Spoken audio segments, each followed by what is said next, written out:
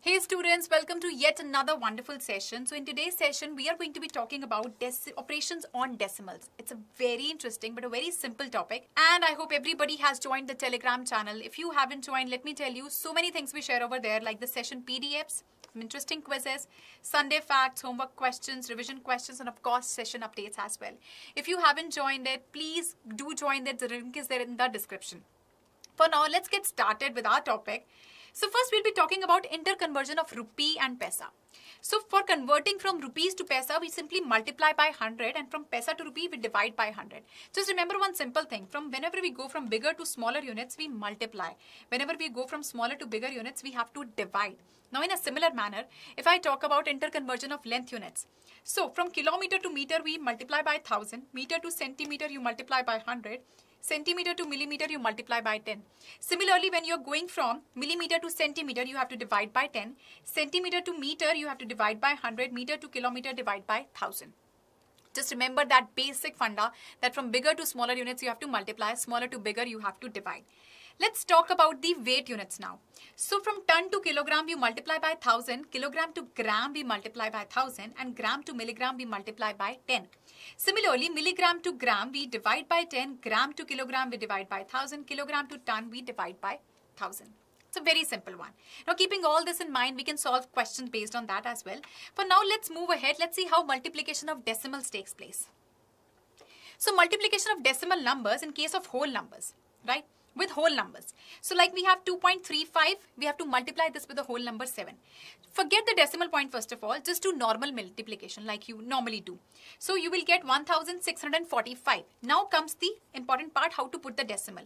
So after in this number, we have got 2 digits after the decimal point. So in the answer, we will put the decimal after the 2 digits, starting from the right we will put it. That's going to be 16.45. It's very simple. Now let's take another example wherein we will be multiplying 2 decimal numbers like we have got 1.44 and 1.2. Forget the decimal for now, just do normal multiplication. You would get 1728. Now how to put the decimal? In this number we have got 2 digits after the decimal point, and here only 1 digit after the decimal point, in all 3.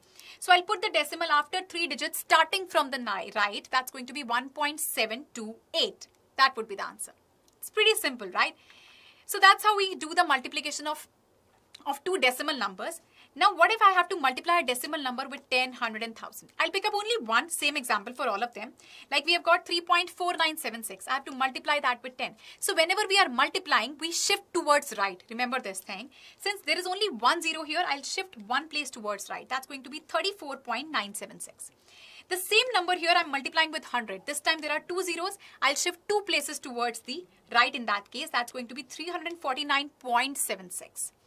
Similarly, if I have 1000, 3 zeros are there. We will shift 3 places towards the right. That's going to be 3497.6.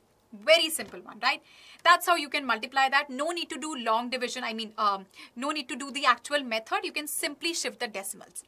Alright, so this was about the multiplication of decimals. Now let's move ahead. Let's talk about how division of decimals take place. Let's suppose we have to divide this decimal number with a whole number. We have this example 4.8 divided by 4.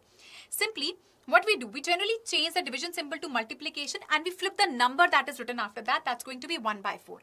So 4.8, I can write this as 48 by 10 because you remove the decimal, there is 1 digit after the decimal point. That's why we're writing 10 over here.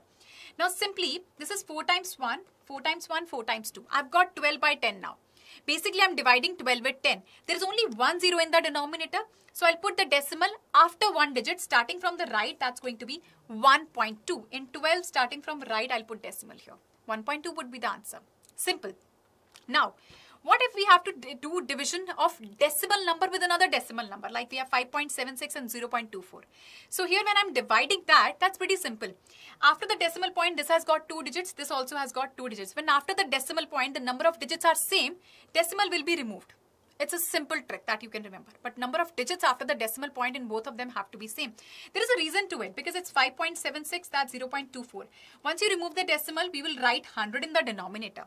Once you remove the decimal from here, you will write 100 in the numerator. So this gets cancelled out. That's why we have 576 upon 24. Now we simply cancel this out, you get 24 at the end. Simple one, right? Now in a similar manner, let's see how division by 10, 100 and 1000 takes place. I'm using the same number every time. We've got 349.76. Let's say I have to divide this by 10. Since this time division is taking place, in multiplication we move right to the right. Here we move to the left. Since there is only 1 0, we will move one place towards the left. That's going to be 34.976.